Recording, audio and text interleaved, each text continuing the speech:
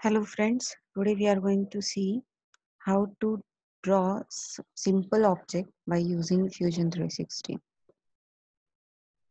You can see here I have drawn a glass type object. Let's see how we can draw that. So I'm just going to take a new design.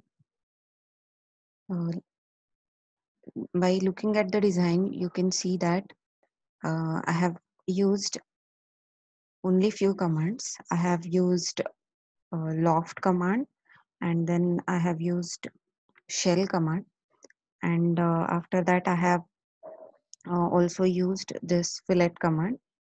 And you must be wondering how the material of the glass is different. It's because we can change the material by using this command, appearance. You can change the appearance of the object, or you can also change the physical material of the object. Let's see how we can do that. So at first I'm going to use loft command, and for using loft command I need two parallel planes and two parallel faces. So for that, let me first create a sketch on this plane. I'm going to draw a circle. Let's say it's of 60 mm. Okay, then I'm going to construct an offset plane which is parallel to this face. Let's say about 70 mm. On this plane, I am going to draw another circle of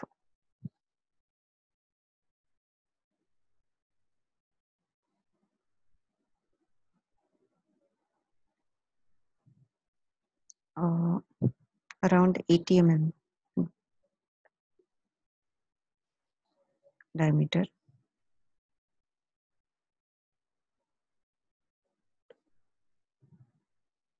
Now we have two faces. Let's join them by using loft command.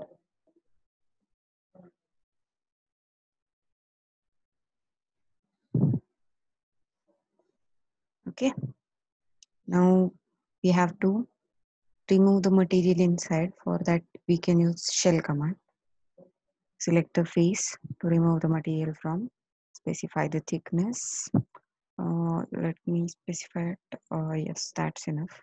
3 mm. Okay, it looks like a glass. Now you must have seen the edges are smoothened for your glass. So let's just do that.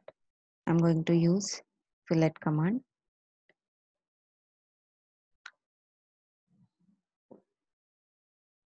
So it should be constant radius.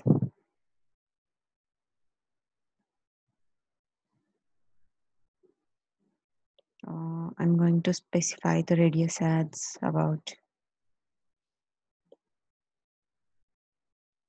2 3 mm.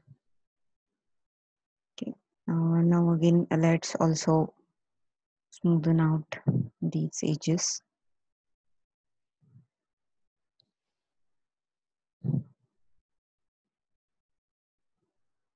Yeah, I have selected both these edges. Now I'm going to smoothen them out.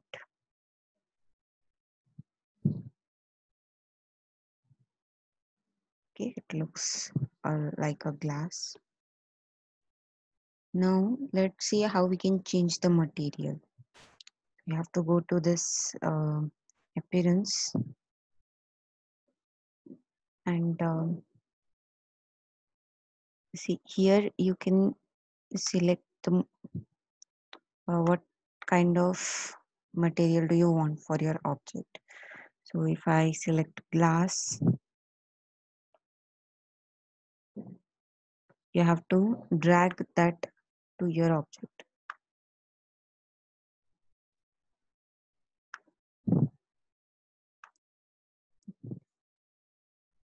Let's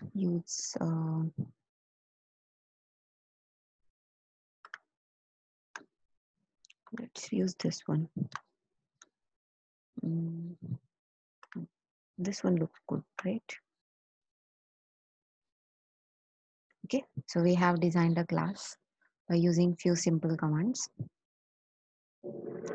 Next time we'll try to design a more complex object. For now, we'll stop here. Thank you.